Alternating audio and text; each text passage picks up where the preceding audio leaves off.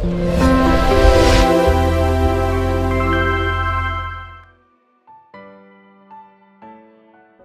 welcome to this week's episode on active listening. So before we begin, I would love to share with you a personal experience of mine during my recent market study on customer service and sales. So it was one random evening and I was walking in one of the famous shopping malls in Kuala Lumpur in Malaysia. And I walked into a retail store and I would just love to check out the differences of the recent launch of the iPhone X, XX and XR. So I walked in and I wanted to know what are different packages available. So I was greeted by this one retail assistant and she came with a very negative posture. And I asked her, "Miss, would you mind to share with me more about the package?" So she showed me the table calendar, the information kit, and I asked her, "So could you tell me what's the difference?"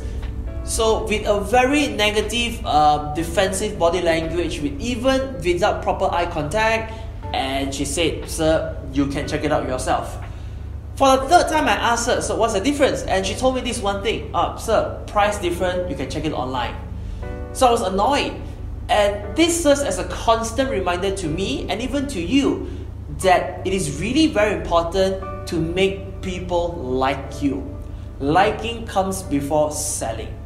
And that's the reason why today, this principle called active listening can help you so that your prospects and your customers can establish liking towards you. So let me share with you 6 key points on active listening. And I call this absorb.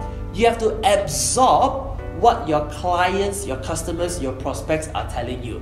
So you let them feel that you are listening to them, paying attention to what they say. So let's begin with A. Acknowledge. During the conversation when they're speaking to you, you have to acknowledge what they say. For example, you may use words like, great, oh, that's right. So you're going to show that you're interested and let them feel that you are listening to them so they feel they are being understood. Next, it's B, body language. Always remember this one point. When you're speaking to them, face them. Have direct body orientation, body posture when you're speaking to them. Keep your arms open and do not ever fold your arms and your legs as well. Next one, suspend judgment. No, people jump to conclusion, that's one. But as a salesperson, please do not let this cloud your vision. Suspend judgment.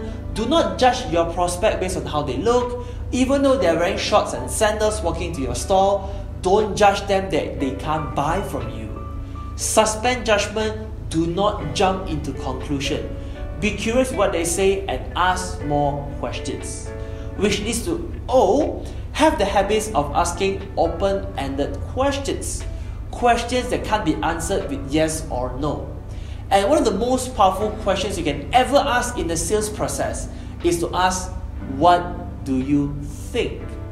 So once you have told them a few points, you can say, "Sir, would you mind to tell me what do you think?" What do you think? Simple, powerful question to involve them in the way you talk. Next one, reaffirm. You can repeat what they have said, reaffirm so that you can also acknowledge what they have told you.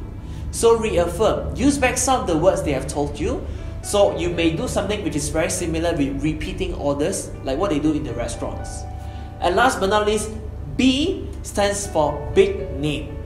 Call their names or else sir, madam will be good. So use names when addressing to them.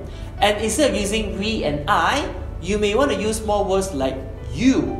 Because when you mention the word you, they feel that you are talking to them and not based on words like people generally. Speak to them, tell them about you. So these are 6 key points, the absorb model that I practice, that I share with people in sales, customer service and persuasion.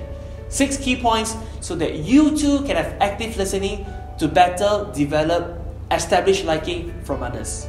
With that, thank you so much. Signing off, Wesley Chan.